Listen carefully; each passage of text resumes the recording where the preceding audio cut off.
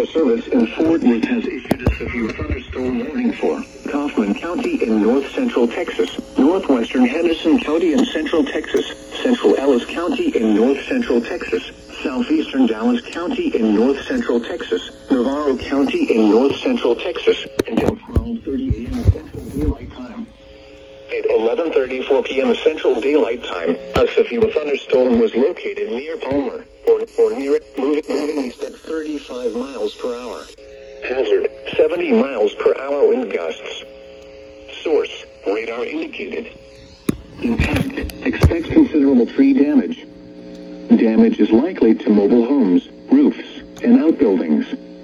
Locations impacted include Dallas, Mesquite, Lancaster, Waxahachie, Corsicana, Bulk Springs, Ennis, Terrell, Seagoville, Glen Heights, Red Oak, Kaufman, Gun Barrel City, Hutchins, Wilmer, Maybank, Crandall, Ferris, Toole, and Palmer.